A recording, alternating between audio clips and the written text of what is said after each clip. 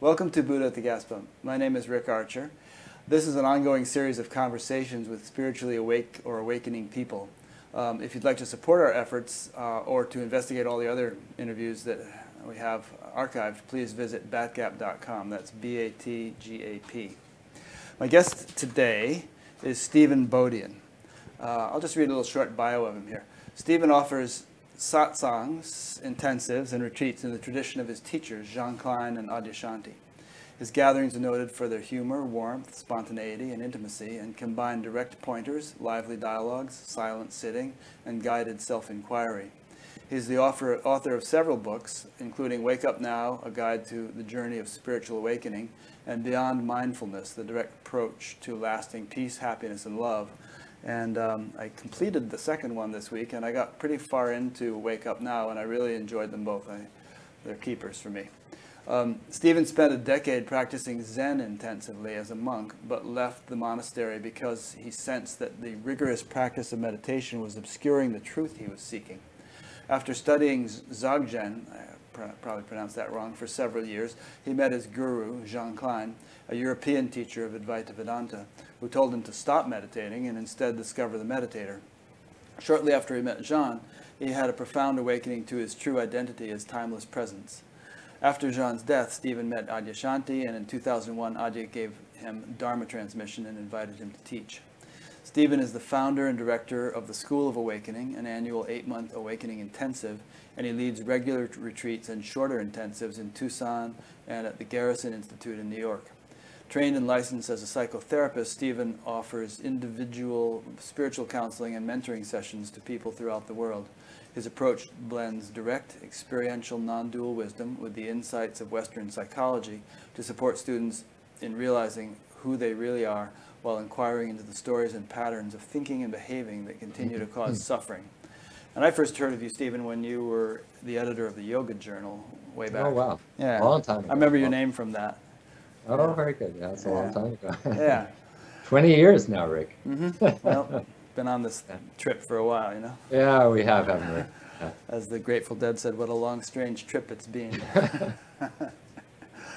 Yeah. So I think the reason I enjoyed your book so much, and I'm still enjoying the one I'm still in the middle of, is that you're definitely speaking from experience. I found a lot of little subtle bones to pick with you as I went along, but nothing I would utterly disagree with, and probably nothing you would utterly disagree with, because you tend to have comprehensive perspective on things. You take paradox into account. You're able to say, yeah, this is true, but now this polar opposite thing here is also true. It just, there's a larger truth that engulfs or encompasses them both. So maybe that's a good starting point for our discussion. Oh, okay. Do you have a question? That's kind of, well, that's just a sort of a catalyst to get you going there. Yeah, that's true. I mean, because who we really are contains everything.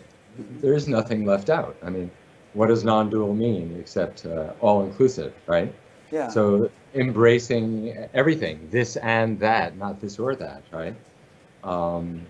That is the understanding that we come to. Yeah. It's the full embrace of life as it's unfolding. It's not about achieving some special state, apart from what's right here. Yeah. And what's right here is pretty special if you can really appreciate it, wouldn't you say? That's right, exactly. Yeah. Yeah. It's both special and ordinary. Again, the paradox, right? Yeah.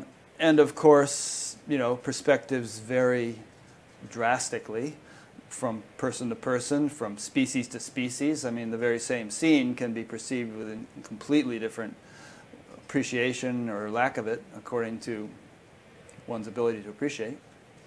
Right. No, absolutely. Yeah.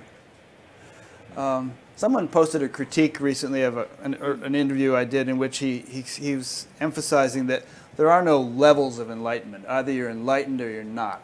And I tend to feel, just from everything I've observed and experienced so far, that, well, ultimately that may be true. There are many degrees of awakening, many degrees of deepening into an appreciation of what is. Would you agree with that? Yes, I would agree with that. There's only one truth, right? And ultimately.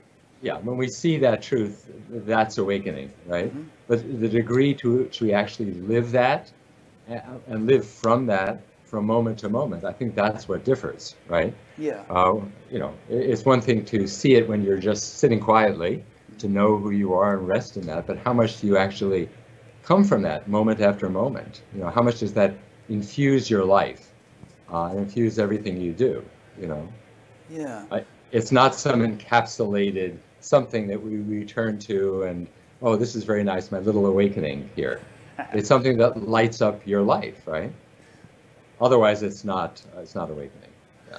And it seems to me that that leads right into a point that you talk about a lot, which is the direct path versus the progressive path. Right. You know, one can directly and immediately have a glimpse or a taste of one's true nature, but isn't there necessarily always a progression in terms of how much that gets integrated into your daily life and experienced in a sort of an abiding way, as opposed to being some nice glimpse you had? Yeah, no, I totally agree. You see, the progressive approaches that I critique, particularly in my book Beyond Mindfulness, are those that are gradually getting through different stages and levels to finally achieve something that's attainable in some distant future, right? The problem with that is it kind of obscures what's always already present, right? So the approach that I offer and is offered in the traditions of Zen, Dzogchen, is a direct pointing to the truth of who we really are, which is always already here, present, awake. It's our natural state. And then once you realize that, then there's a progressive path of deepening into that and abiding as that, living that from moment to moment. So it's not so much progression towards something, it's actually an unfolding of what's been realized. So it's a different understanding of what progression is, you know? Yeah.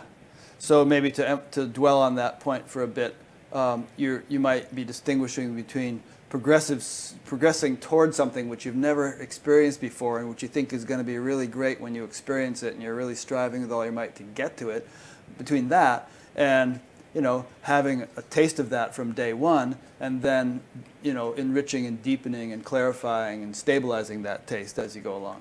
Exactly. Dogen, the great Zen master Dogen, said to take the backward step that turns your light inwardly to illuminate the self. So it's the backward step, it's not the outward step, you know? Yeah. And too many traditions like mindfulness, which I critique in the book, are very much about developing, you know, certain qualities and stages. And what happens there is you are lost in a kind of endless progression, and particularly lost in this kind of sense of being this separate someone who's meditating and developing this spiritual skill, this kind of spiritual resume, which just creates more spiritual ego. You know, it's another form of ego. And somehow you have to cut through that at a certain point. And I think what happens is when you progress on the path of, let's say, mindfulness or some other progressive path, you build up a spiritual ego. It just creates more that you have to cut through in a certain way. So the point is to cut through from the very beginning, just to cut through to the essence. And once that's realized, then to foster the unfolding. Yeah, that's very good.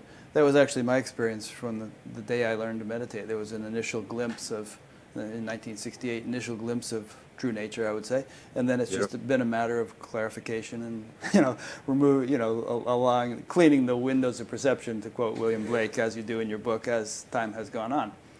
Beautiful. Yeah. My experience was different. My experience was, you know, constantly striving on the progressive path for years and years and years as a Zen monk, and then having my teacher Jean Klein say to me, you know, stop looking, you know, find the meditator. That's what cut through it. But I had all those 10 years before, which is why I appreciate people being stuck in the progressive approach and why I write about it. It was my experience.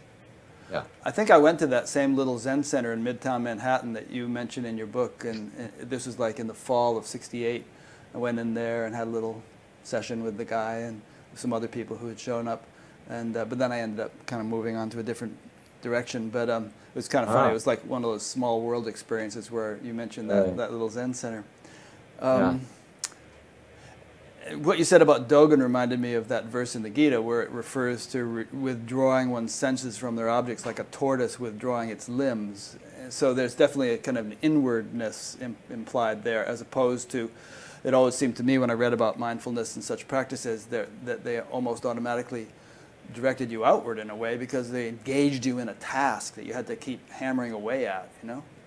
Yeah, that is one of the problems. I mean, I think ultimately the point is to return the awareness to the meditator, to that which is meditating, to awareness itself. But it's such a long road to get there, when in fact you merely need to take that backward step right now, in this moment. It doesn't require years of cultivation of some mindful state, which then becomes just a state, again, that you have to cut through. Right? Yeah. One thing you mentioned in one of your books is that nobody really wrote anything down for about 500 years after the Buddha died. And, you know, it made me wonder, and you wonder in your book, whether what is being taught and has been taught in his name actually bears very close resemblance to what he actually taught. Yeah. And you wonder whether he really did teach mindfulness at all, or you know, something entirely different that over the course of centuries got garbled. Well, if you look at the Buddha's life, he didn't practice mindfulness, actually. He had a succession of teachers who were teaching different kinds of yoga.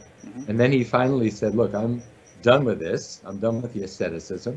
I'm going to sit down on this seat, and I won't get up again until I see my true nature, until I finish the job, right? He sat down. He actually had a nice meal, which he hadn't had in a very long time. He sat down, and then after a time of meditating, he woke up. He never practiced mindfulness.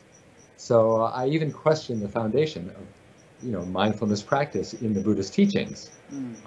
As you say, we don't know what the Buddha taught, and the point is not to follow the Buddha. The point is to become the Buddha.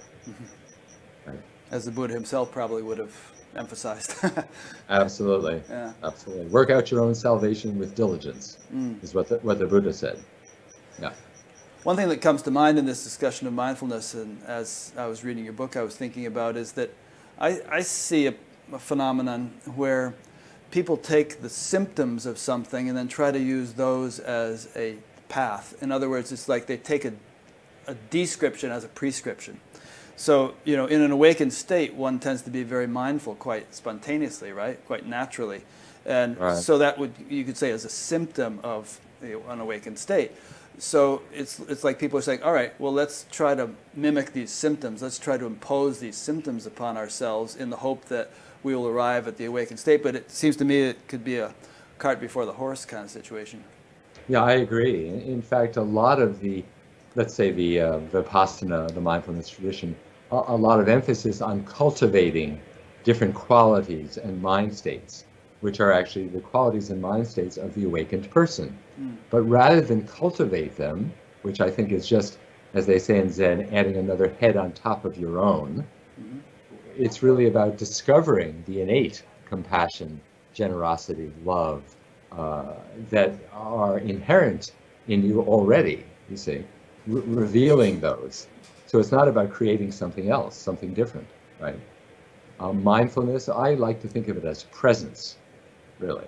Yeah. Mindfulness, of course, has the word mind in it, and it suggests something laborious, as you suggested, something you have to keep doing.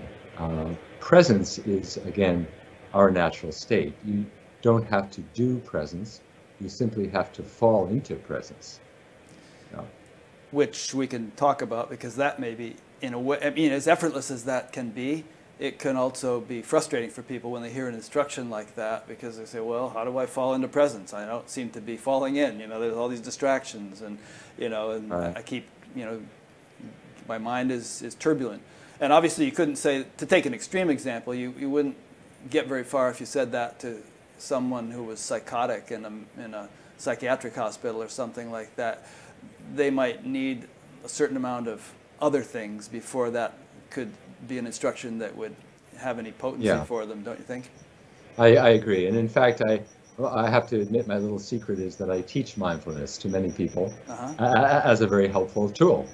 but with a different understanding. I mean, mindfulness, being present for your experience, being present for the breath, can be wonderful and can help bring the attention into the present moment from past and future, and allow you to discover the innate presence that's always already there. So I teach it, but with a different end, right? With it embedded in a different set of teachings.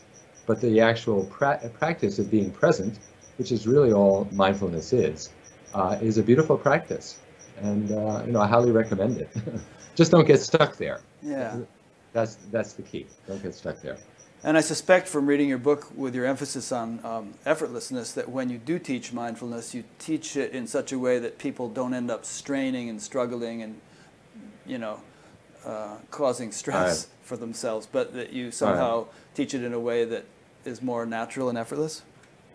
Well, the way I teach it primarily is simply to sit down and be open to what is. That's it. I mean, that's the essence of the instruction. Be open to what is. In the Tibetan tradition, they talk about, and I often talk about, sky-like mind, the sky-like quality of mind. Mind which is open like the sky and includes everything. So if you can sit and simply open to what is, just the way it is, then that's all the instruction you need. If that's not sufficient, then you can begin with being aware of your breath, and then expand to being aware of sensations, and then let go of any boundary whatsoever, and simply be open. So that's a kind of doorway, right? A portal into presence, right? But the simple instruction, the essence of the instruction is to simply open to what is, because openness, again, is our natural state. And eventually, if you just practice openness, so-called practice openness, you discover the openness that's already there.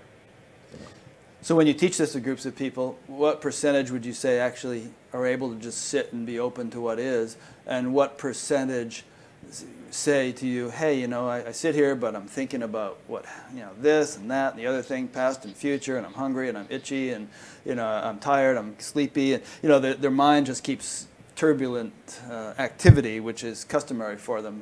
What's your batting average in terms of a group of people? I've never totaled up my batting average, but what I find is in retreats and intensives, people seem to get it very quickly. Most people, because there's a quality in the group energy that really supports that letting go and opening, right? When they go home, then the question arises, how do I return to that, right? And that's what I do when I work with people. And again, I may recommend some kind of mindfulness, some kind of being present for experience, because the whole point of being aware, let's not call it mindful, but being aware of objects, is that ultimately the objects are pointers back to the ultimate subject, right? So that you come to rest back as awareness, right? But first of all, there's awareness of objects, and then eventually you allow the objects to point you back to rest as the ultimate subject. And when you say objects here, give us an example. Tree, rock, car, sky, objects. Okay. Objects of awareness. So how does a tree point you back to the ultimate subject? Well, if you sit quietly, and let's say you're looking at a tree, right? Then eventually your ideas about the tree fall away, your words about the tree fall away, and eventually there's only the tree. There's simply presence, undivided presence. That's the invitation to discover the undivided, you could say, right? But again, that doesn't necessarily happen automatically, right? No, and most meditative practices advocate having the eyes closed, because if the eyes are open, the attention is drawn outward to physical objects and so on. And whereas with the eyes closed, it has the possibility of getting more subtle and settled. So I guess when you teach mindfulness, do you advocate having the eyes closed so you can go more easily within, or what? Initially, I recommend the eyes closed, but in the Zen tradition, which I spent most of my years, The eyes were open, actually. Yeah, but you're staring at a wall, right? Yeah, you're staring at a wall or the floor, you know, something. Yeah, Not a you whole don't lot going on. you don't actually stare at the wall. Yeah, you stare at the floor. Okay. But still, your eyes are open, so Yeah. you're not cutting off the Yeah. connection with the outside, which is a slightly different Mm-hmm. approach. But I think for developing presence, awareness, I think eyes closed is great. But then eventually, of course, you open your eyes. You're walking out in the world, right? And I think that's when it can actually go deeper, in the sense of seeing beyond the duality of subject and object. I think that's even harder in a way when your eyes are closed, because you're just dwelling in the subject, right? When you open your eyes, then there's these objects. How do you negotiate life in the so-called objective world? You know, how do you bring that knowing that you've experienced with your eyes closed into being with objects? Mm-hmm. Right? That's when the non-dual really reveals itself. Do you take into account in your teaching the physiology? Like, you know, these days neuroplasticity is a popular term, and they say that long-term meditators are actually sculpting their brains, and that, you know, examining the brains with MRIs and stuff, you actually see significant differences in the brains of people who've done a lot of spiritual practice. Very familiar. Yeah, and then in the whole Eastern world, you have all the ideas of vasanas and kleshas and samskaras and, you know, all this, and then subtle physiology, things like the chakras, and the understanding is always that there has to be a lot of transformation on all those subtle and gross levels of the physiology to really support and sustain an enlightened state of awareness, and that you can't just take somebody who's been a meth addict for 10 years and expect them to pop into enlightenment, or the chances are very slim anyway. So what would you say about all that? Well, for example, Hatha Yoga was originally intended as a way to develop the body and the energy centers for the awakening of Kundalini. That was the original purpose of Hatha Yoga. Yeah. I think I think it's possible to awaken without preparation, if that's what you're asking. Definitely. It can be unsettling, for sure. You know, it took me a long time to settle down after my awakening. Well, you had preparation. And I had preparation. I mean, I've interviewed people who weren't even interested in any of this stuff and had a sudden awakening that really took a while to settle down from. Absolutely. Yeah. I worked with people like that. Mm-hmm. And of course, what it often does is it'll activate centers or contractions, you know, feeling tone complexes, whatever you call them, in the body that are energized, and then it seems like there's more suffering after you awaken. Can be. More confusion, more pain, more emotionality, right? Mm-hmm. How do you work with that? Which is one of the reasons why I went back to school to study psychology, why I bring that into my work with people, because people who awaken often are dealing with these kinds of things. Yeah. Yeah. So to put it in other terms, would you say that a certain amount of internal house cleaning can be conducive to awakening? But if you haven't done that house cleaning, or even if you have, then after awakening, there's necessarily, the awakening itself provides a kind of a fuel for house cleaning. It demands it at that point. You say, okay, you're going to be in this awakened awareness, well, we've got to clean things up a little bit here, and you can really go through a lot of turmoil as all kinds of buried stuff comes up and gets resolved. I think that's very true, and I think that's often discounted or minimized among teachers of awakening, that it's not really often so widely recognized. Mm-hmm. The importance of the work post-awakening or pre-awakening. I mean, I have to say, in terms of pre-awakening, you said I had a lot of preparation. I actually don't think that my zazen, my years of zazen, actually prepared me very well. In fact, it was my, while I was meditating, that I started having a lot of turmoil coming up, that my teachers kept saying, go back and sit, you know, just go back and sit, it'll take care of itself. And it didn't work. So then I went into psychotherapy while I was still a monk. I worked with one of my students, actually. We did a lot of kind of bioenergetic, kind of really intense kinds of stuff. And I thought, wait a second, you know, this meditation stuff, this isn't sufficient, you know, and that was so-called preparation. It wasn't doing it for me.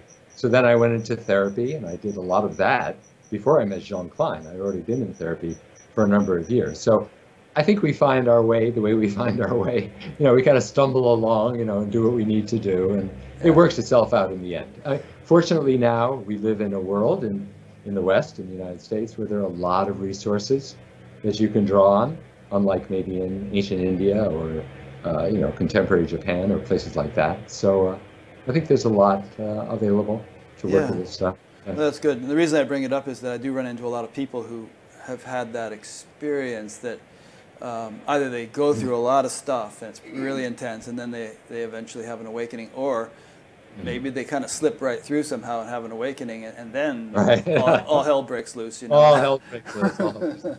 Well, one of my teacher, Maizumi Roshi, was one of my teachers at the Zen Center of Los Angeles, and one of his Dharma brothers, Kohen Yamada Roshi, used to say, Zen is for people in excellent mental health, he said, which, I think had a lot of truth to it, although, when you sign up, you don't take a mental health test. You just start, you start doing it. Another one that I actually experienced toward the end of my tenure as a monk, I went to this conference. This guy named Jack Engler was there, and one of the things he said was that you have to be somebody before you can be nobody, which has become a kind of popular meme within the Buddhist world, which is saying much the same thing, although he was specifically talking about people who didn't have a well-established sense of self in the ordinary, everyday way. They couldn't function in the world. You need to be somebody in a functional way before you can discover your true nature as nobody. I think there's some truth to that. I would critique it. I don't entirely agree with it, but I think there's a kernel of truth there. I think there is too. I was just exchanging emails with a friend of mine named Timothy Conway, who you may or may not know. Who I know Tim. You know Tim? And he was kind of telling me about some examples of Neo-Advaita teachers whose style is to kind of beat down the personality and obliterate it, and that a friend of his had actually become, really psychologically disturbed and unbalanced as a result of exposure to that. And there's another fellow whom you may know, Scott Kilby, who wants to have a whole conversation with me about this at some point. But he says people come to him all the time who seem to be casualties of the current non-dual scene, and he feels that there hadn't been enough kind of psychological personal integrity established before they embarked on the quest of dismantling it, dismantling the ego. Yeah, I would, there's a lot that one can say about that. I think, number one, in the psychology world, in psychotherapy, you're taught to honor resistance. And I think it's really important to honor the barriers and the blockages that seem so-called to get in the way. I think beating them down or trying to cut through them with a sharp sword is contraindicated. I think it can be dangerous.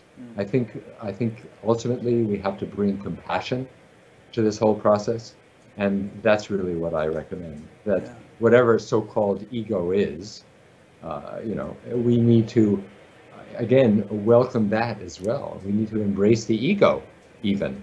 I think really there's a misunderstanding about what awakening is, in the sense that awakening is not about transcending ego necessarily. I think awakening is about becoming intimate, completely intimate with what is, including our own psychology, so that there's really a compassionate embrace of everything about ourselves.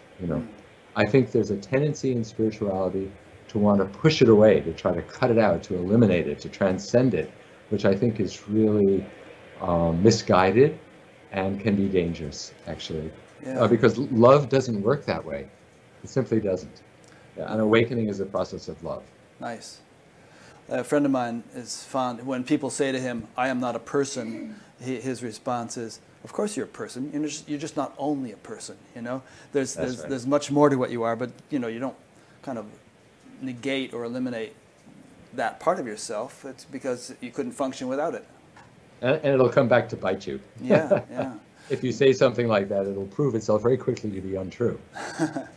You mentioned... As we've seen with spiritual teachers who've acted out in various ways because they haven't acknowledged their own personal issues. you know? Yeah, exactly. I love that part in your book where you mentioned the spiritual teachers who would, you know, fly into rages at their students or get into sexual things or embezzle money. And I can think of examples. You really hit the main three bases on. Money, sex, and power, right? Yeah. Yeah. One thing I find interesting, though, harkening back to what we were talking about a few minutes ago, you know, you mentioned that. Well, first, one little wrap-up point on all this. I used to be in the TM movement, and you mentioned that in Zen they didn't have like an entry exam or something. You could just come in and get involved in it. But actually, in the TM movement, if you wanted to go on a long course, they looked carefully at, you know, your psychological health and whether you had any issues or, you know, had been involved in some kind of counseling. And I think unfortunately, it had the opposite effect in many cases of making people afraid to seek counseling when they needed it. And that had its backlash. But there was at least some attempt to screen people a bit before they went into intensive spiritual practice, because there were casualties, certainly, and there have been casualties in every spiritual movement when people really get cooking without adequate screening or preparation. I think that's changed. I think that's changed actually in Zen. I think now many centers require you to fill out a psychological profile. Good. And indicate whether you've been in therapy, whether you've had mental illness to the point that you had to be hospitalized, things like that, so that people are aware of this issue. It's changed since I practiced. I mean, that was 25, 30 years ago. Yeah. And it's probably changed because of what they ended up experiencing with people who had, you know, some. Right. Yeah, right. There's probably some casualty cases. Another thing I want to jump back to is you were saying that maybe your Zen practice and all hadn't really been adequate preparation for your awakening. But I find that interesting phenomenon with you, with Adya, with other people, where, you know, they did a lot of intense spiritual practice and they don't consider themselves to have been very good at it. You know, Adya's always saying what a lousy meditator he was, you know, how he struggled and strained. But at a certain point, you know, both in his case and yours, when you let go, somehow or other, bingo, you know, there was this awakening. And I wonder whether that awakening would have occurred had you not been struggling and straining for 10 years before letting go. Yeah, of course, we can't really know that. I think that it did help. I mean, I can't deny that for some reason, you know, it developed an ability to be present, because I was very good. I would say I was a failed meditator in the sense that it didn't wake me up, you know, like Adya. Right. I hit a wall. I started feeling like everything was very dry and, you know, nothing was moving inside of me. But at the same time, I developed the capacity to be really present for my sensate experience. And I'd been a really, you know, an academic, an intellectual. So sitting for years and years, just being aware of my breathing, well, I think was a very helpful practice for me. You know, so it shifted that ability to be present, which I think was a great gift. Yeah. But ultimately, the sense of, you know, striving and struggle, something had to cut through that. Yeah, yeah, you had to relax that. Yeah, exactly. Yeah. You've probably heard that saying that enlightenment may be an accident, but spiritual practice makes you accident prone. Exactly. I use it often. And when I teach, you know, what I say is there are really two prongs to this approach: resting and inquiring. So sitting quietly is resting, right? I mean, ultimately, it's resting as awareness. But even if it's just resting and being open and being present, you know, even if there's a sense of some doing, still it's resting. You know, it's not efforting, it's not struggling. I really emphasize that. Yeah. I sometimes have used the example of like a pan of water, let's say, that has little waves in it, and you want to stop the waves. If you start pushing on the waves with your hands, you're only going to create more waves. So you just have to kind of let the pan settle, and then you won't have the waves. Yeah, that's the still forest pool that's often talked about in the Buddhist tradition. You know, you don't try to calm the pool; you just let it settle by itself. And when it settles, you can see down to the bottom. I mean, that's the classic metaphor. Yeah. Yeah, and you know, on this point of settling by itself, it would stand to reason that if given the opportunity, the mind would want to do that. You know, I mean, pure consciousness or pure awareness or one's natural state or whatever is the word ananda is often associated with it, bliss, you know. And so the mind is naturally attracted toward bliss if it can find it. So it would seem that just sort of being more gentle and natural and effortless about this whole thing would be more conducive to the mind moving in that direction than, well, it's like, you know, if you want to hold a dog at your door, you can chain it, and the dog will be struggling and straining, or you can put food there, and then the dog will just be there with the food. Right, exactly. Although I would say that the mind, it depends on what you mean by mind. Mm. If by mind you mean ego, or monkey mind, as it's often called, I don't think the mind really gravitates towards stillness. I think it's addicted to activity. Yes. But I think awareness, consciousness itself, is drawn back into itself, into the stillness of its true nature.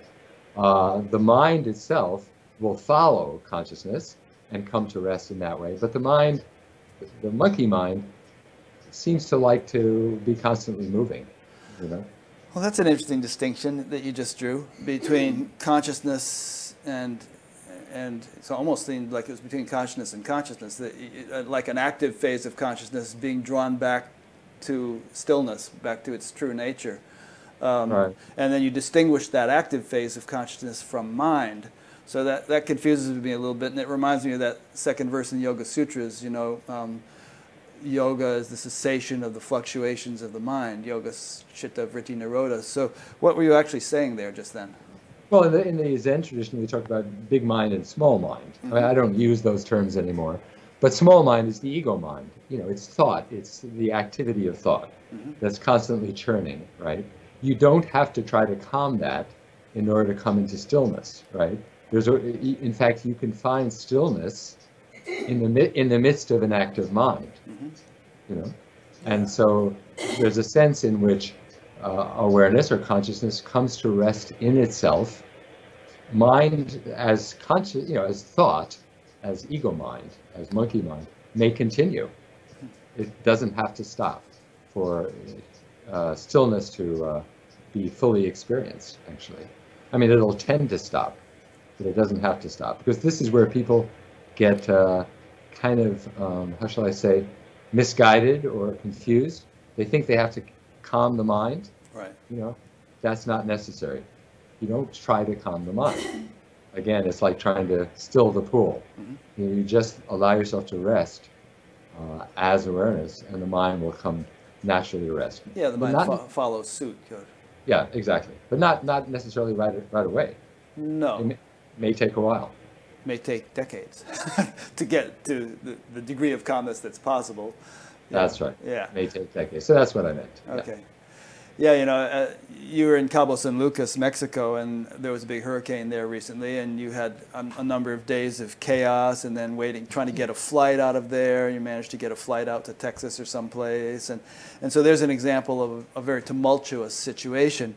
Now, I don't mean to put words in your mouth, but I bet you experienced that in the midst of all that tumult, there was a deep silence that was untouched by all the craziness.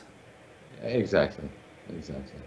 Yeah, and it was amazing. It was wonderful to see. You know, I felt very grateful that there was so much peace. You know, it was just a matter of doing the next thing. You know? Yeah, as our friend Suzanne Siegel, doing the next obvious thing, right? They're doing the next obvious thing. Yeah.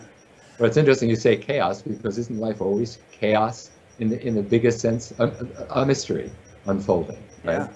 Sometimes it seems more chaotic than other times, but it's always chaos. You know, chaos is not a bad thing. You know? Yeah, I heard, was it you I was listening to? Somebody I was listening to that quoted the Tao Te Ching in saying that make all things orderly before they arise. Was that you? No. It's a beautiful verse, because, I mean, at that level of silence we're talking about, it's beyond chaos. It's a state of perfect orderliness and coherence. And, that's right. And if you can kind of sit yourself there, and then as things arise, they tend to arise in a more coherent way. I mean, even though they may appear chaotic, it's like, you know how everybody says in spiritual circles, well, everything is perfect just as it is. And then other people say, oh, it doesn't look perfect to me. There's all this suffering, all this crazy stuff going on. But if you have that perspective from the field of your natural state, pure awareness, then you are able to see the perfection inherent in everything. You see the orderliness, the perfection, the beauty inherent in what others perceive as chaos. Exactly, exactly. Yeah, that's why I venture to use the word chaos, because it's perfect in its imperfection. Yeah. You know, I mean, we talk about perfection. It's not perfection as opposed to imperfection. It's perfect in the sense that it couldn't be otherwise. You know.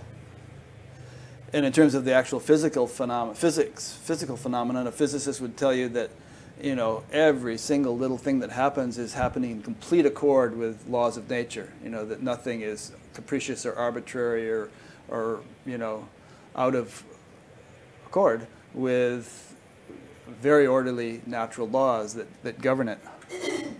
That's true, but of course we don't need to understand those natural laws to appreciate the innate perfection, because, you know, really the way we really know that is because consciousness is perceiving itself. You know, that which is perceiving and that which is perceived are one and the same. How could it be perceived as imperfect or chaotic in the negative sense? It just is what it is. That's all. That's all we can say in the end, right? It just is what it is. Yeah. Yeah.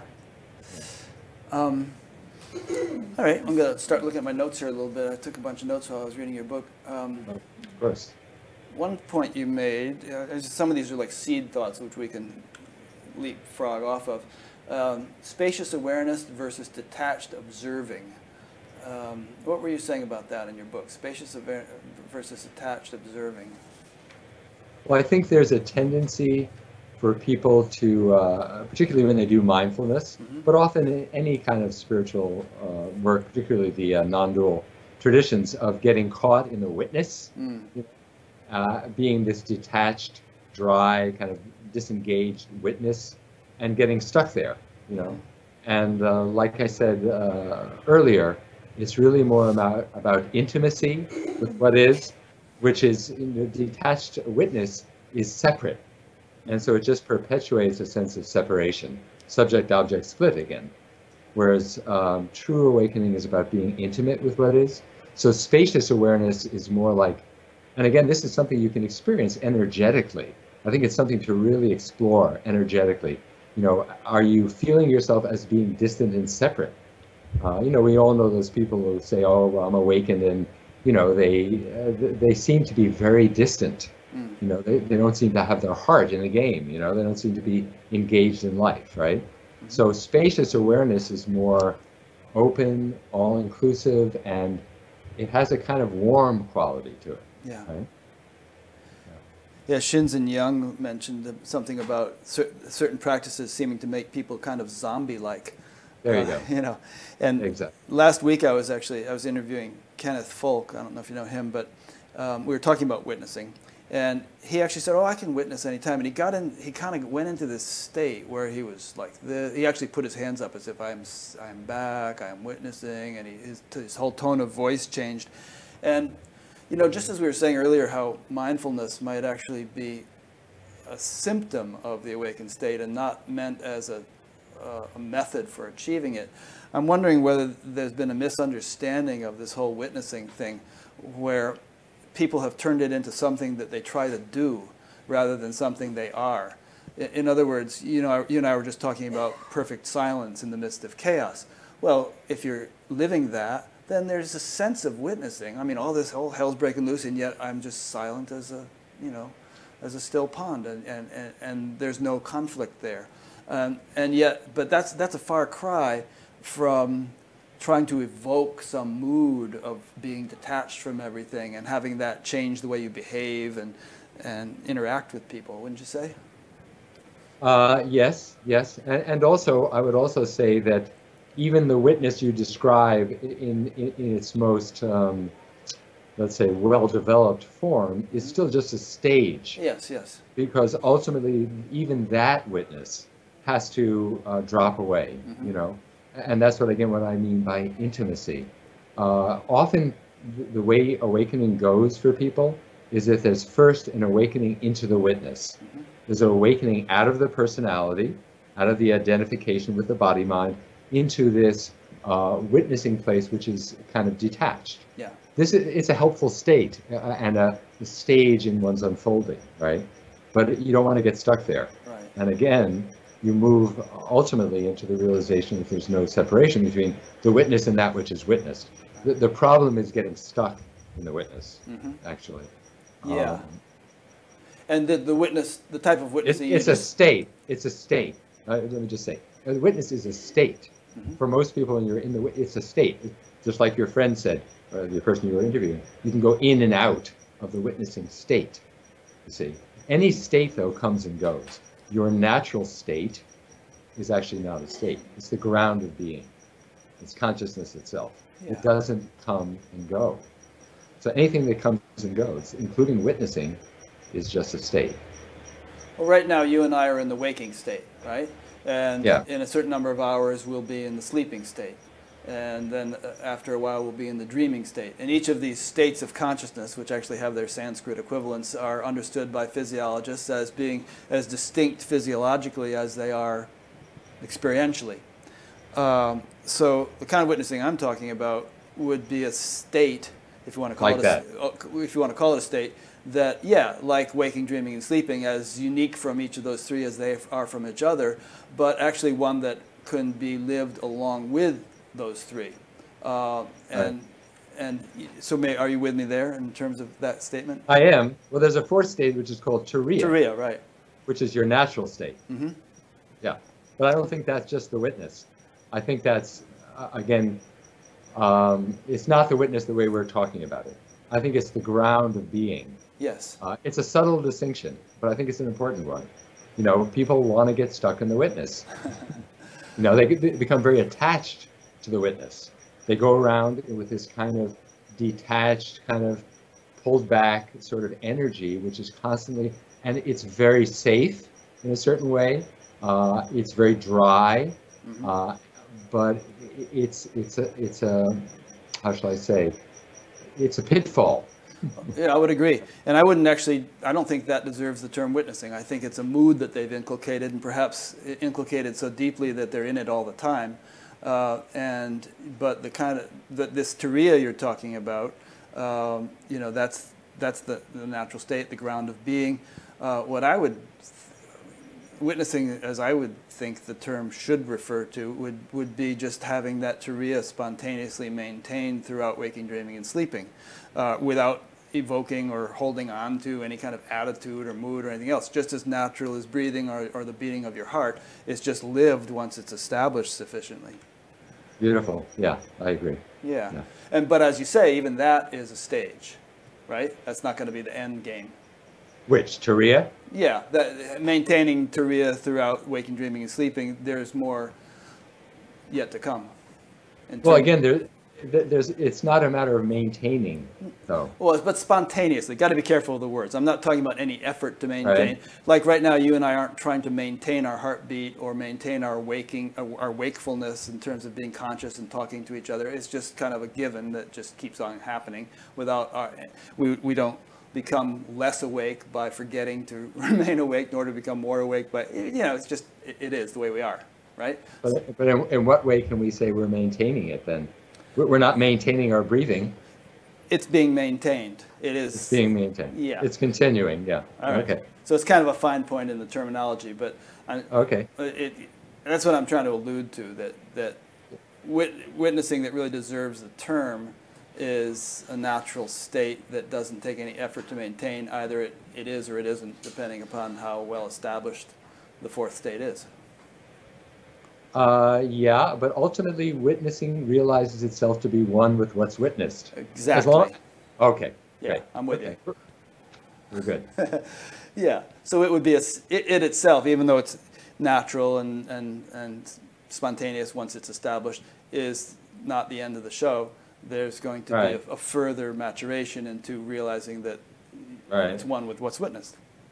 Yeah, which means that the witness drops away because yeah. So in that sense, there's no more witness. Right. You see, so the word witness then becomes unnecessary because there's just life living itself. Yeah. No, that's good. Just kind of want to make sure we're on the same page. Yeah, yeah. Oh, good, good, good. Yeah. Enjoy the conversation. Okay.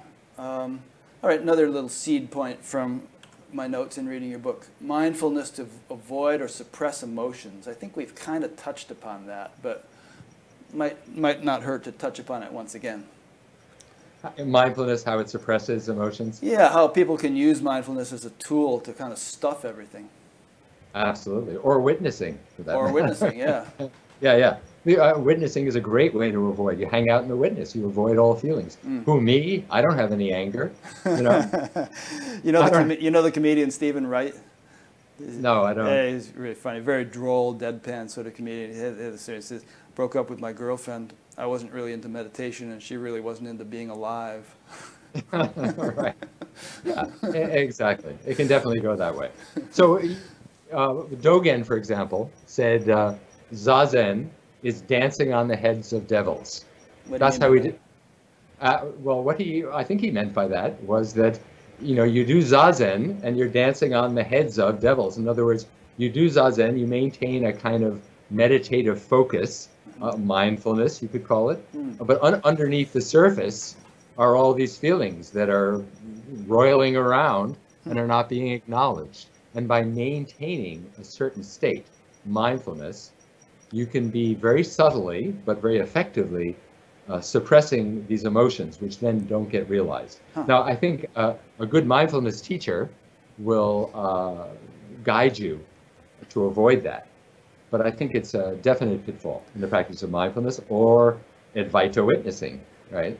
So that was Dogen that said that? Yeah, interesting. Isn't that so was he advocating that or critiquing? I don't know. I think actually he was advocating it. And that's why I find it fascinating. Yeah, because I think it reveals a flaw in the whole Zen approach. I think in a certain way Zen, you see, Zen as it developed, and this is a little side road here, but Zen as it developed was very closely allied with the samurai tradition and with the martial arts. And in those traditions, of course, you had to maintain what they called heiki, which is like absolute calm, equanimity, so you had to suppress the emotions. So I think Zen actually developed simultaneously with this need to suppress emotions, which of course is very Japanese. Excuse my Japanese friends, please excuse me, but it's very Japanese. So I think there's that risk. Yeah. But you're going to be playing whack-a-mole. Yeah, exactly. Yeah, exactly. Yeah. Which is why I left the monastery finally, because I had all kinds of feelings getting stirred up by the psychotherapy I was doing. I was living with some people, and they were telling me I wasn't so cool after all, and and all these things, and I was dealing with all kinds of feelings, and meditation kept pushing them down. I said, no, I've got to work with them. Yeah. You're probably more aware of this than I am, but it really seems to me that there's a trend these days for people to address this issue that we're discussing here. And they're tired of playing whack-a-mole. They're tired of trying to hold 5 basketballs underwater at the same time, to mix metaphors. And they're realizing that if you really want an integrated, stable, full awakening, everything's going to have to be dealt with, and in one way or another. Which is why I went to school. Psychotherapy, right? Become a psychotherapist. It was initially the intention was to learn psychology so I could be a better Zen teacher. It wasn't to become a psychotherapist. And also it was so I could learn more about my own psyche so that I wasn't dealing with all these feelings and they're getting stirred up, and I knew how to deal with them, and I could be more skillful, because I saw teachers who were not skillful, who were alcoholics, who were philanderers, who were sexual predators. I saw all of that in my time, and I realized I didn't want to do that. I couldn't do that. And then I ended up becoming a psychotherapist. So I absolutely agree with you that, like we talked about earlier, you either before or after awakening, you're going to have to deal with these issues. So how's that been going for you, both personally and as a psychotherapist? I mean, has it been a smooth, not smooth is the wrong word, why should it be smooth? Has it been successful for you to kind of as a psychotherapist and as a student of it to process what you've needed to process, and how has that enriched your awakening or your realization? And then maybe we can even talk about, you know, some of the people that you work with and how it has enriched Sure. theirs. And just as a final addendum to this question, are you seeing a kind of a new quality of awakening or realization in people who are either your patients or who have gone through this kind of necessary dealing with buried stuff that is not seen in perhaps even in ancient traditions or in contemporary versions of ancient traditions? Yeah, great questions. You may have to remind me of the ones that I forget, but I'll address the first one. I mean, I bow to the years of psychotherapy that I did. I do something called EMDR, which is a trauma release technique, and I did that for a year and a half, and I cried pretty much nonstop through it, you know. After your awakening. After my awakening, Yeah, absolutely, absolutely.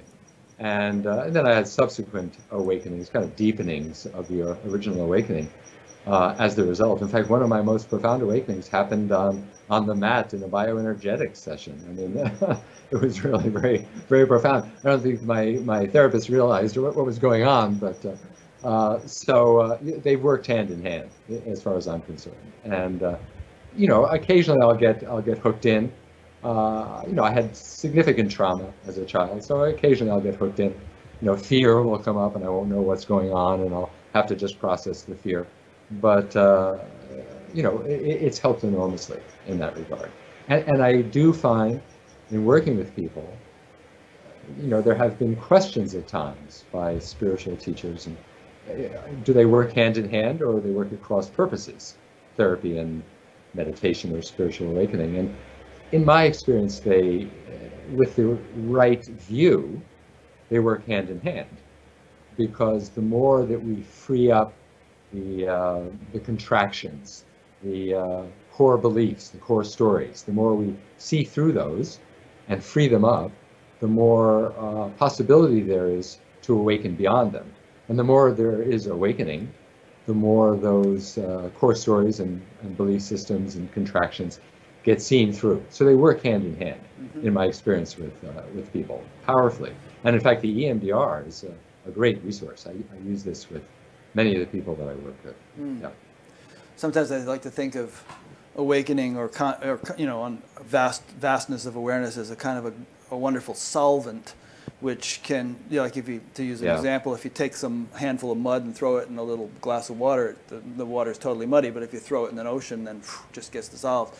So it's a real, you know, this working hand in hand, as you say, it's a real advantage to have that foundation. Yeah, yeah. The most therapeutic thing you can do in a way is simply to rest as awareness, to rest in your natural state, what I call awakened awareness in the book Beyond Mindfulness, to rest as that. And then everything that arises is what they call in Tibetan tradition self-liberated. Things arise and they release, they arise and they release. There's no attachment, there's no hooking in, there's no engagement, right? But of course, you know, how much can we do that? How much do we do that? That's why the psychotherapy can help free that up, which allows us to rest more, which allows us to free up more, so they work hand in hand in a beautiful way. Yeah. Yeah. So you're down in Mexico. Do you, like most of your patients or clients, whatever you call them, deal with you over Skype or something? Yeah, phone and Skype. Phone and Skype, yeah. And that doesn't really hamper or hinder your effectiveness? Not in my experience. I've had some really powerful sessions with people over the phone, you know, in terms of processing trauma, as good as I've had face-to-face. In fact, I will say, as an aside, working on the phone in a certain way has an advantage to working in an office, because it bypasses the formality of the face-to-face contact. People are used to talking to their friends on the phone, you know, and sharing their most intimate details. And so people just pick up the phone and it's like we're right there, you know. It's very intimate, very intimate. Yeah. And so the second part of my question was about, you know, which I think you've answered partially, but maybe you can address more fully, is do you feel like there might be a kind of Andrew Cohen used to talk about the fact that spirituality itself is evolving as we as a culture evolve, and we're actually breaking fresh ground that hadn't perhaps been broken by more traditional teachers and experiencers of 500 or 1,000 or 2,000 years ago. Do you feel that this topic we're on right now about resolving all your psychological stuff is resulting, are you seeing it result in the emergence of a quality of awakening in various people that might be sort of a new template or a new standard that, you know, doesn't really have an historical precedent? Well, you know, I don't feel like I have a large enough sample to make draw any conclusions. And as far as a new kind of awakening, I think that's maybe our tendency to want to see what we're doing as special. Yeah, you know, in our historical period, wow, it's new and better than ever. You know, yeah. You know, you can believe that if you'd like, but I think awakening to our true nature is the same as it's always been. It does seem to be that more and more people have access to it, perhaps because there are so many teachers and teachings. I think that has advantages and disadvantages. I think it can get confusing if people who come to me are reading this book and that book and comparing and contrasting and getting completely lost. But at the same time, there's a lot of input from many different sides telling us, you know, that who you really are is not who you think you are, and this is who you really are, and pointing directly. There's a lot of pointers available, right? So it's great. I think one thing I had in the back of my mind when I asked that question is, you know, you and I both have seen examples of teachers who have come maybe from the East, maybe some already in the West, who seem to be off the charts in terms of consciousness, you know, in terms of their realization. It is radiated like a lighthouse, but who really had some issues, you know, with regard to, as evidenced by the types of behaviors you mentioned earlier. And so, you know, if you could have people who radiated, who were that profoundly, you know, absorbed and immersed and radiating being, and yet had resolved those issues, wouldn't you perhaps have an even sort of more ideal, if you could say, type of realization than someone who's, you know, just really grounded in their true nature, but somehow has all these blind spots and behavioral weirdness. Yeah. No, I agree. I agree. It sounds like a beautiful ideal, as you said, and something to aspire to. Absolutely. Yeah. I mean, let's just remember that it's not about perfecting the individual. You know, it's not about becoming a perfect person. It's about becoming a, how should we say, as clear and unobstructed a vehicle for consciousness to move through, right? Yeah. And I think there's a tendency for people to want to become an enlightened person, you know? So I just want to, you know, throw that out as a caveat. Sure. But what you just said, as clear and unobstructed a vehicle for consciousness to move through, that, you know, you're not going to be perfect, but you're kind of alluding to moving in the direction of perfection. You know, you're like, well, you're a clean mirror as opposed to one that's all covered with schmutz, you know, and that's not going to reflect the sun very well. Right, but there's some subtle distinctions here, because one thing is that you're not trying to change the personality. You're not trying to necessarily change the unique idiosyncratic nature of this particular one here, you know? Right. And there can be a tendency to want to iron out all the creases and get everything perfect, you know? But what it is about is wherever truth wants to move, if there's a blockage, if there's some way in which it's not happening, then you can investigate that, right? Yeah. But yeah, it's not about a self-improvement project. I just want to make, Sure. But just to continue the discussion, so Stephen Bodian has a personality, as does Rick Archer, and there are certain aspects of our personalities that we're always going to have, no matter how bloody enlightened we become. You know, it's always going to be, we have our uniquenesses, and yet, you know, I don't know about you, but I definitely have aspects that probably need resolution or resolving or, you know, cleaning out or whatever that would enable me to be a more perfect. How do you know that? How do you know that? Well, because over the years I've improved, you know, in many respects, and so there's a trend that I observe, and it's allowed me to be a more perfect reflector, or whatever terms you just used a minute ago. But how did you know that these are areas you need to work on? I didn't. I mean, unlike you, I never have done therapy, but just somehow through just over time, practice, spiritual maturation, there has been, I hope anyway, maybe my wife would tell you otherwise, but there's been an improvement in many ways. And I was gonna point to your wife. See, I think your wife is. She just stuck her head in the door and said I could use some therapy. Yeah, really. Maybe I should call you. I think she's the reason. See, she's the reason because you keep bumping up against her, and you keep bumping up against your friends, or maybe you have kids, your kids, or whatever it is. Life is a great teacher in that regard. Yes. Wherever we bump up against life, and then we feel that. So that's how we learn. Where we're obstructing is life gives us feedback. Yeah. A great teacher. Yeah. I interviewed a lady a few weeks ago, and the title of her book was "What's in the Way is the Way." Great. I love it. Yeah. Exactly. Yeah. And then people are fond of saying the world is my guru. That there's this. Absolutely. There's a kind of an intelligence that's governing things that gives us exactly what we need. I agree. Life is the teacher. Yeah.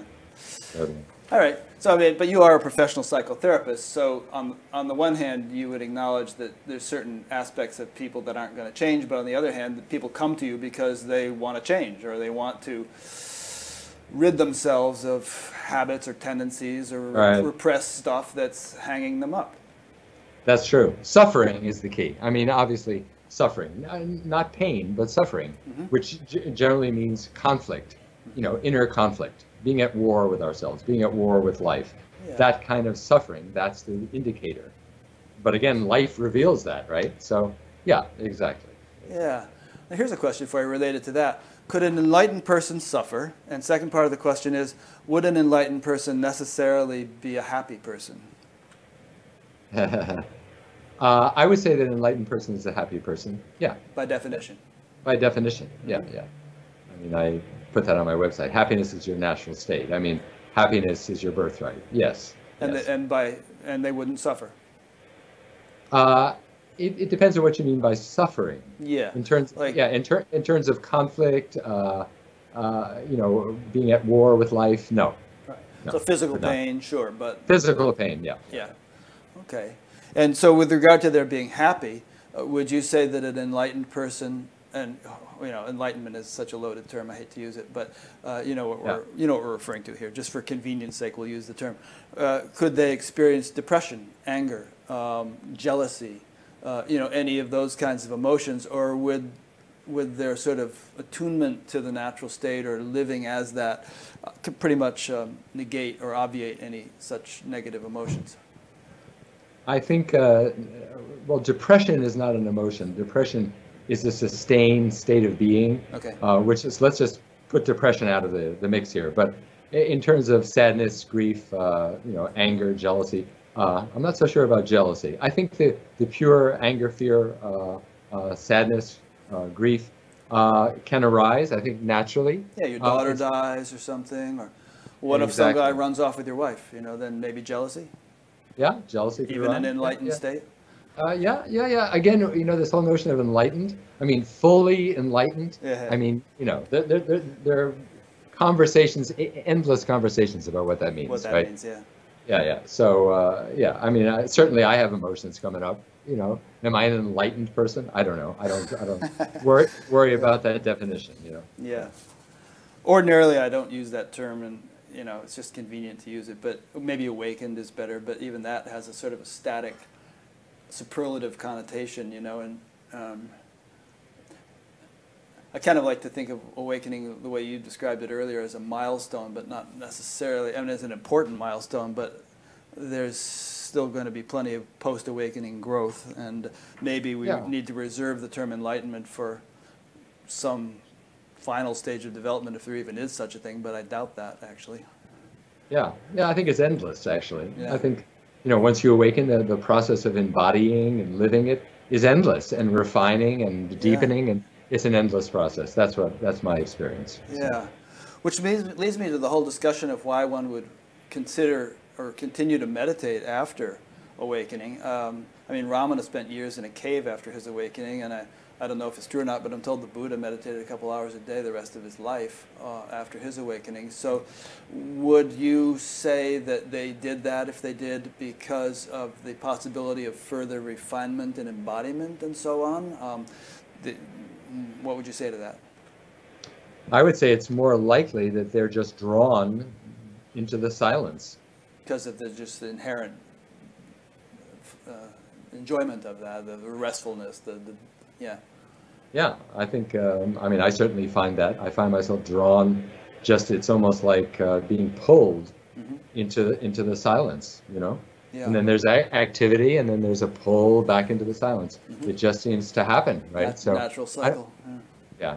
I don't think it's something they intentionally do in order to, you know, for some reason, some end game. Yeah. Well, yeah, not like they're trying to get somewhere, but right. But I wonder about this refinement thing, because it seems to me there's possibly a great range of potential for refinement post-awakening. You know, once the self is realized, great potential for refinement of the senses, the emotions, all sorts of things that we as an instrument could become better at. And you know, I think that's true. And once we awaken, I think we're sort of drawn to that inexorably.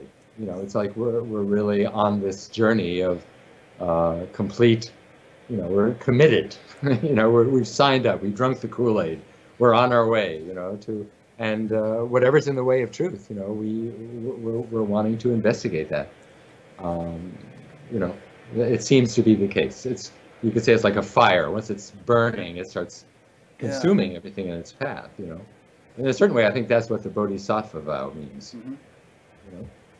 Yeah, you could even say that something else kind of takes over once awakening has happened, and it's no longer the individual running the show, and that something else is kind of a very powerful evolutionary force. Which, remember Peace Pilgrim, that old woman who, she wasn't old when she started, but she just walked around the United States for years in a pair of sneakers and a t-shirt, and just kind of threw her life to the mercy of whatever support she happened to get, and everything worked out for her. And she was really a saint, a very high level of consciousness. And she drew this graph on her website, or there was no website in those days, but she drew this graph about her, you know, evolution and of spiritual evolution. And she kind of marked on the graph a certain point at which self-realization or awakening occurred. But then after that, it was kind of like a hockey stick thing where the graph really took off, because she said you're no longer in the way. You know, you're no longer running the show and interfering, and so the evolutionary process can work through you much more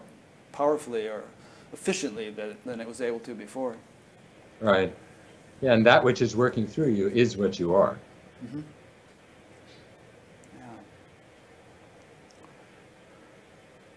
Here's one. Notes from your book. Being no one, someone, nothing, and everything. This is kind of all at the same time. You know, there are people who say they're no one, and then and yet at the very same time, you know, you bang your shin on the coffee table, and whoa, that happened. That seems to have happened to someone. Right. No, exactly. I call that the razor's edge. You know, it's like the edge where nothing bursts into something, no one bursts into someone. You know, there's this kind of you can almost feel it, you can almost sense it. There's an edge, this razor's edge, you know, and we're constantly on this razor's edge, you know, knowing we're no one and yet appearing as someone. Wow, here it is again, someone, you know, life presenting itself to this person, people wanting something from this person, wanting a response, wanting affection, you know, wanting a communication, whatever it is. And how does that take place? You know, that's the razor's edge, you know. So we're constantly dancing on that edge, you know, and exploring that edge. That's what it's like, you know. Yeah, and, you know, I mean, get dropped in a snowstorm in your underwear, and, you know, someone is cold. You know, it's not the tree that's right. Cold. This body is cold, and I'm kind of attached to it, and it needs warmth. Right. Or have your wife get angry at you for something you didn't do or did do, or, you know, and then what? You know, you feel it. Or saying, you feel it. Yeah. Yeah. And yet there's... And if you don't feel it, as you said, you're dead. You're checked out. As you've checked out. So how do you live in the world of feeling, of human emotion, of human connectedness and interrelatedness, at the same time knowing that it's all just play, it's all just a dream? How, you know, what is that like? That's the dance, see? That's what we're here to do. Otherwise, you wouldn't have a form, right? Yeah. Otherwise, we'd be formless consciousness. Otherwise, There's obviously a reason. Why bother having a universe? That's right. Right. That's right. So how would you answer that question you just asked? How you live in the world of...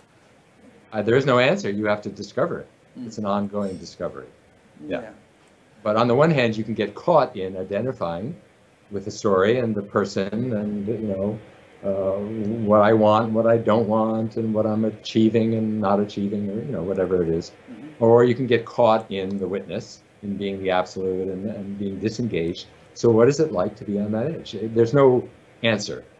It's a dance. Like any dance, you can't say, this is how you do it. Find your way. Yeah. There's an Upanishad, I don't know if this is what it's alluding to, but it goes, into blinding darkness go they who worship ignorance, into even greater darkness go they who worship knowledge. And I kind of think it pertains to this point of, you can get totally stuck in the relative and it's blinding darkness, but you can also get totally stuck in the absolute and, to the negation of the relative, and that's perhaps in a way even a greater darkness. And so what you're talking about here is incorporating the two within one life, within one awareness. And there are a lot of passages in the Zen tradition that talk exactly about what you're talking about, because Zen is very much about the integration of form and emptiness.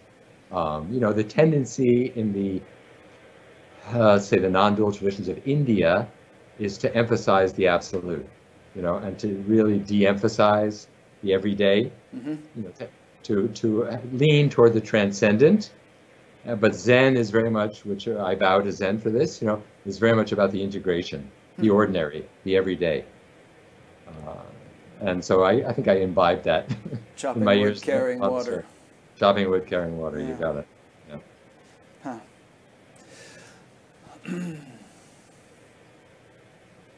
There's another quote I took from your book. Relaxation generally seems much more conducive to realization than tension and struggle. Exactly. Well, that's coming from my experience, right? Yeah. Years and years of pushing. They used to go around in the Zendo with a stick, hitting you, with a break through the koan, break through the koan. You gotta sit hard. You gotta really sit hard. You gotta really push through. And it just made me a nervous wreck, I think, actually. Yeah. And which is then when I got to Jean Klein, he finally said to me, the only point of meditation is, as you mentioned, to discover the meditator. That's it. Otherwise, it's just a habit. It's a way of conditioning the mind. And, you're not trying to condition the mind. You're trying to find the natural state, the unconditioned mind. So, yeah. Are you friends with Francis Lucille, who was a fellow student of Jean Klein? Yeah, we studied with Jean together. We were fellow students of Jean's, yeah. Yeah. He was quite a guy, Jean Klein. I mean, I never met him personally, of course, but he really seems to have had a very beautiful effect on a lot of people. Well, my experience of Jean is that he taught more, at least for me, he taught more through the silence than through the words. Although it was some words he had said that woke me up. That in that moment when I woke up, those words are going through my head. But it was really the times that I felt the transmission the most deeply were in the silence. Had he been a student of Ramana Maharshi? Or what was his background? He went to India, not even looking for a teacher, particularly, and he discovered a teacher who was a teacher at a Sanskrit college in Bangalore, who was also an Advaita teacher. He was also, unknown, not celebrated. And through his contact with him, he spent 3 very intimate years with his teacher. And then after 3 years, he had his awakening, his profound awakening. And then his teacher told him to go back to Europe and teach. So he did. But he didn't teach with anyone famous, although he did spend time studying Kashmir Shaivism with someone he just came across. He also studied yoga with Krishnamacharya, who was the teacher of Iyengar. And he also met and had a close relationship with Sri Atmananda Krishna Menon.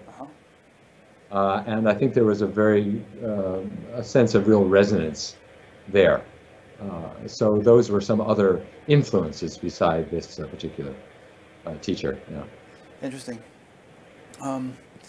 We alluded very briefly earlier to Suzanne Siegel. I just want to mention who she was. She wrote a great book called Collision with the Infinite, and I know you were a friend of hers. I never quite met her, although she was in the TM movement for a number of years, and then she eventually left, and she was living in Paris, married, pregnant, had stopped meditating, was just getting on a bus one morning, and all of a sudden, boom, this this awakening, you know, and which completely freaked her out because she didn't have a context for it. She didn't understand what was happening to her, and she kind of went through 10 years of terror, trying to figure out what was going on with her. Meanwhile, raising a daughter and getting a master's degree or a PhD or whatever she got, and then she eventually ran into Jean Klein, who just put her at rest and enabled her to realize that something good had happened, that it was a spiritual thing. Yeah, exactly. Yeah. Exactly. Well, there's an example how interesting. She spent all those years in TM, and yet when she woke up, she didn't know what it was. Yeah. Fascinating, huh? It is, because I'm sure she had heard 1,000 times the description of the sort of state that she had actually achieved, but her concept or understanding of that description was so different from the actual experience when it happened that she didn't put two and two together. As was mine. Yeah. Wasn't what I expected. Yeah. It never is. Huh. Interesting. Yeah. Well, is there anything else that I haven't finished reading your second book, and you've probably written other things. Is there anything that's important to you that we haven't covered in this conversation that you'd like to discuss before we conclude it? Well, one thing I've thought about, which is I think helpful to talk about, is that after people wake up, I think there's a tendency to think, and we've touched on this a little bit, but there's a tendency to think that after you wake up, things are just going to be blissful and groovy, and everything's going to be fine. Right. And then if they're not, then to discredit your awakening, that maybe that really wasn't a genuine awakening, or I did something wrong or something. And I think it's really important, and that's what Wake Up Now goes into in a lot of detail, is I think it's really important for people to realize that there's a path after awakening, and that it often involves a number of pitfalls post-awakening. One of them is to discount your awakening. Another one is to identify with your awakening and think of yourself as this awakened person. Another one is to get trapped in the transcendent, like we talked about, the witnessing. So I think there are another one is to get caught in the I got it, I lost it phase, where, gee, I had it, but now I lost it, and now I'm struggling to recreate it, and all my attempts to recreate that beautiful state that I had, don't seem to get me anywhere. I mean, those kinds of things are pretty much par for the course. So that's when I think it's really important to have a good teacher to guide you. Awakenings can often be spontaneous, but after awakening, I think it could be really helpful to have someone to guide you through the Scylla and Charybdis, the kind of the movement through between the rocks of the different pitfalls, So that's one of the things I think is important to tell people. Yeah. I think there's some pre-awakening pitfalls that are important to touch upon too, perhaps, because one thing I run into most commonly is people who've gotten excited about this whole non-duality thing and Enlightenment, Awakening, and so on, but started to read a bunch of books and gained an intellectual or even an intuitive sense of what it is, and then mistake that intuitive or intellectual understanding for the full enchilada, and then usually they're the ones that are most belligerent on the chat groups, sort of pontificating with people about the fact that there is no person, and there are no levels and all this stuff. But I think that's a pretty common pitfall. I totally agree. I'm glad you brought that up. I think that's one of the major pitfalls. Actually, one of my students introduced me to some chat room. I forget what it was called. Something like I don't know, it was about breaking through, and it was very aggressive. You know, Was it all the, Liberation Unleashed? yes, Liberation Unleashed. Right, yeah. I And interviewed those ladies. Yeah. I thought, my gosh, this is not, I think this is counterproductive, you Huh. know. And so, yeah, I think it's very easy to get into this kind of intellectual understanding and think you have it. But awakening, it's important to remember, is an actual experience. Generally, the experience of breaking through has a quality to it. Don't get caught by the experience or just try to stay there. But there's really something shifts, something dramatic and radical shifts in your locus of identity. Mm-hmm. And until that's happened, you know, as my teacher Jean Klein used to say, you haven't left the garage, you know? And I think that's really important, you know, and I think there are a lot of people who get the Advaita speak down, you know, they get all the jargon down and they can run through all the arguments really, really skillfully, but they haven't realized it, you know? Yeah, I mean, I gave a pretty good rap on LSD in 1967. You know, I could keep a room spellbound pontificating about, you know, the levels Right. and bardos and all this stuff, you know, but, you know, 47 years later, I feel like I'm still gaining greater clarity, and you know, in a Right. sense, I'm you know, still a spiritual neophyte. There's a beautiful quote from Adyashanti. Let me just open it up here on my iPad. It'll only take me a second. 1, 2, 3, 4. See, the thing about awakening is that it's completely humbling. It's Yeah. completely humiliating. Ultimately, awakening is about completely obliterating, you know, any separation.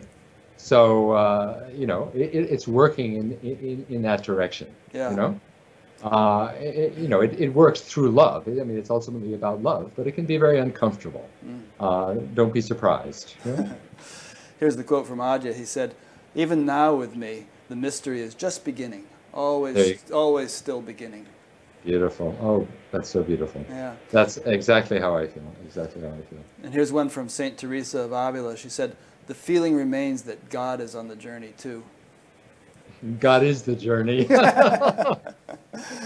You know, but I mean, my understanding of of that quote from her is that, you know, you can be Right. God and there's still growth possible. You know, there's still something yet to discover and. Well, because God is discovering through His creation. Yeah, yeah. You know, from that perspective, I don't believe in God as a, you know, as a creator and that sort of thing. But from that perspective, God is constantly revealing and discovering through creation. Of course, it's an endless process. Yeah, we're His little tendrils, His little villi that are sort of. Absolutely. Yeah. Cool. Alrighty, well, this has been a fun conversation. Anything else you want to throw in before we wrap it No, up? I think that's good, Rick. I've enjoyed it. Okay, great. Let me make a few concluding remarks. So I've been speaking with Stephan Bodian, and I did pronounce your name right? Bodian? Absolutely. Okay, Yeah. good, because I heard some interview with some other guy you did, and he pronounced it Bodian, but then he said Gene Klein, so I figured Bodian was the way to go. Yeah. So I've been speaking with Stephan, and I'll be linking to his website, as always, from his page on BatGap.com. And his books and so on, his Amazon listings for his books. I'll be linking to those.